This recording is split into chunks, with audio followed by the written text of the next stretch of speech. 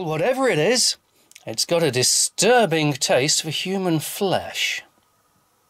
Anyway, I have a less disturbing taste for getting to my crabbies, which honestly, this has just become a hideously expensive excuse to enjoy a small glass of ginger wine every day in the run-up to Christmas. And normally I'd say, it cannot be Christmas without crabbies. But I'm going to run out of crabbies before Christmas now, aren't I? Because I'm using it for this. In no way is this experience enriching my life or my soul. There is no spirituality to be gained from this. Or even much bloody enjoyment. Anyway, door number 3, for it is day 3 of... I've forgotten to give it a title this year, which I think is what I decided I was calling it yesterday, having not given it a title on Monday.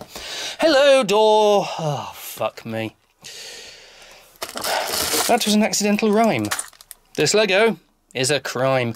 Look, I've got a little thing made out of things, and I've got a bag and there's some pointy shit, and I have no idea what that is, and I'll be back in a few.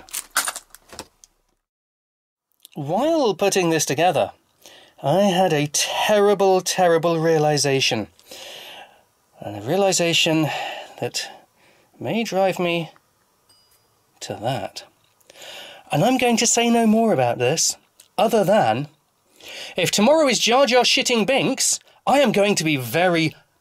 Not disappoint. No, disappoint doesn't even begin. Disappointment doesn't generally involve the level of apoplexy that will be incurred if you binks my calendar this year.